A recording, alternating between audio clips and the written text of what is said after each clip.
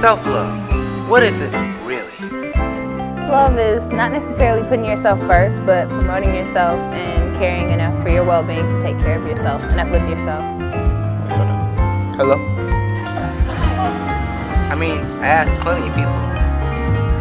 I asked my friends, but they didn't know. I asked my dad, he was clueless. And what about vanity? Everybody love me, okay? Everybody love me. The whole wide world love me. I'm the sweetest girl. Like, I got it like that. I know I do.